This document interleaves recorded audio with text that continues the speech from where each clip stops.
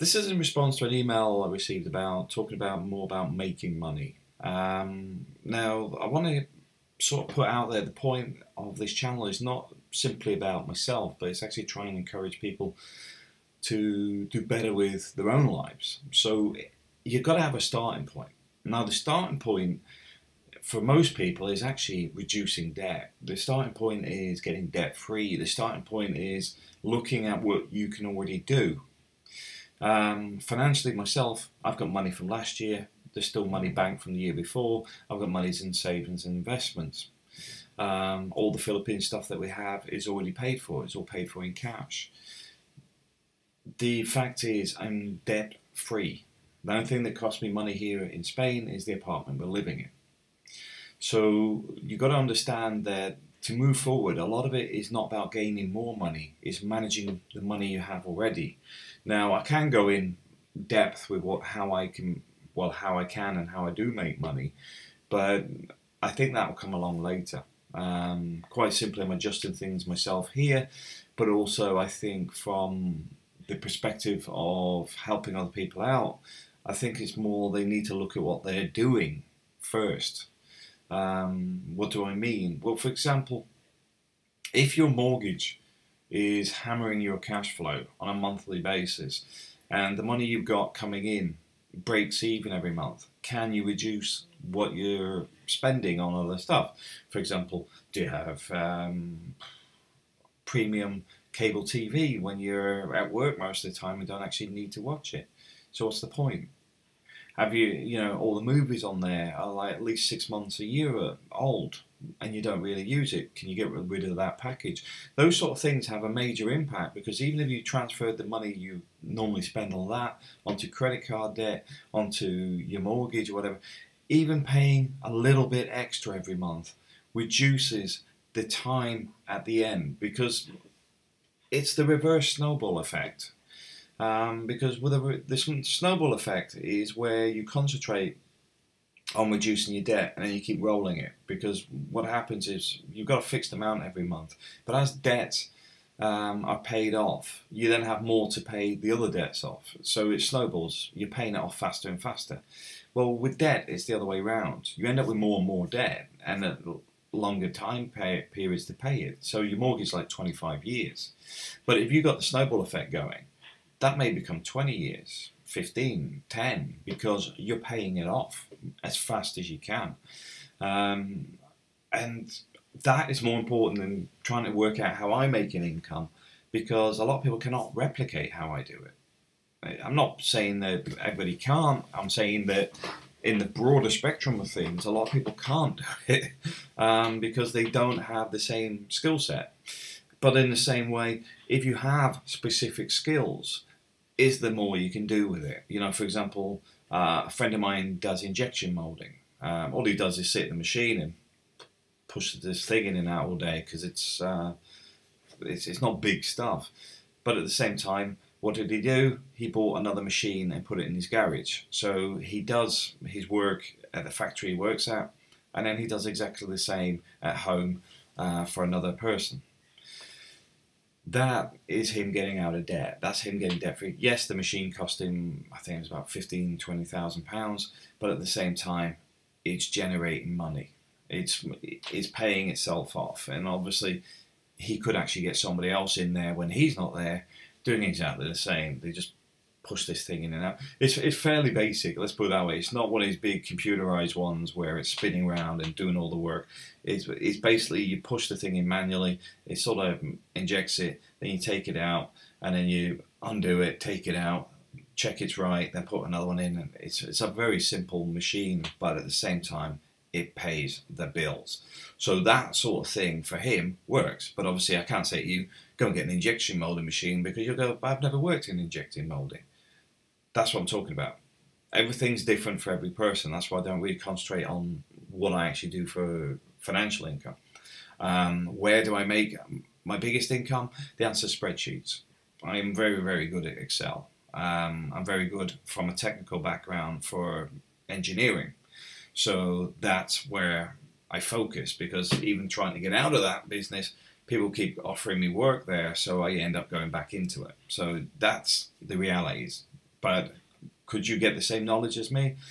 The company that I was working with up until last week, last Wednesday, I think I finished, they went through 130 people until they got somebody that could actually do it, which is myself. And bearing in mind, all these people are skilled engineers, but having skilled engineers with a broad spectrum of knowledge on different types of engineering, along with the ability to manage spreadsheets, asset management, identifying missing assets, etc. There aren't many people that do it. It's a very niche market. That is the reality of it.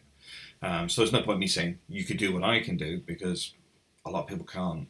And it's not because I'm saying I'm better than everybody else. It's quite simply a lot of people try and can't do it, and they're from engineering. In the same way, we've had people from the business community that are very, very good on computers, but have no idea what they're looking at when they walk into a plant room.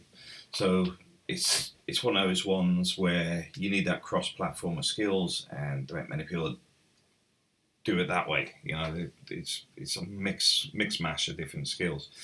So I would say that debt management is probably the first element. If you're looking to go to the Philippines, if you're looking to change your life, it's getting rid of debt first. Day one. It's often the one that nobody wants to talk about, the one nobody thinks there's a way out of it.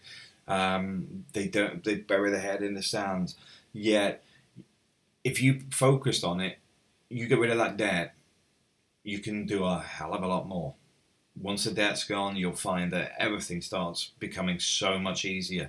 You've got no mortgage, so you've suddenly got an extra £300-400 a month, or your car's paid off, so you don't have to worry about your car. But on top of that, you start saving for your next car, so that when you buy your next car, there is no finance on it because you're paying it in cash. That's basically the life skill on this, is basically get debt free. Get debt free and then work from there. The other thing is, like I was saying, if you're working 8 hours a day in one job and think, well, there's something I could do at home for 4 hours a day. I'll give you some examples of what some of my friends do. One of them does custom made jewellery in silver. One does cake making. One of them does engraving. They bought an engraving machine that sits and engraves people's names on pens and whatever they want. Another one does business cards from his garage. These people have all got small little businesses that are basically wiping out their debt. It's wiping it out. And once they get ahead, they then have that same business model that will continue to help them save. Because one of the things I do is I move specific money. I've mentioned this before about my box method, where you have a box for this bill, you put your bills and your expenses and your savings and separate them all out so that you know exactly how much you need to put in each, but at the same time you know what's left over, because the final box is what's left, because you pay all the other ones first. Once you get ahead, you start having money that you can say, I'm going to put that in savings. And what I do with that is I work out an annual saving, and I split it down into weeks. How much do I want a week to retire, travel the world, whatever you want to do. And basically what you're trying to do is, with your savings, have a plan of getting rid of the weeks that you normally work by replacing it with savings money. So what am I talking about? So say you have a peer-to-peer lending fund. Your peer-to-peer lending is still in its early stages, so say it only makes £1,000 a year. So how much do you need to earn to pay all your bills currently and be comfortable? £1,000 a month. So okay, so there you go. You got £250 a week off that. So that's 1 month of the year you don't have to work. So you now have 11 months that you need to find money to make without actually physically working. And that's how I work. This is how my long-term pension plan works. Is basically I remove months from my year, basically working months, working weeks, working days, whatever your finances are. You start planning so that you can actually sit back and reduce the amount of work you're doing. But also, the money I have in peer-to-peer lending, because I don't need it for the next decade, it's rolling.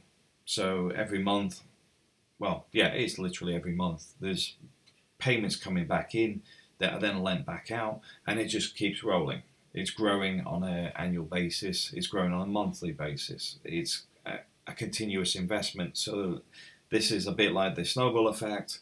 The earlier you pay it off, like with your mortgage, you pay it off, the quicker you're debt free. In this case, the earlier you start investing, the less years you need to invest to get to that point where you don't have to work anymore. That's it.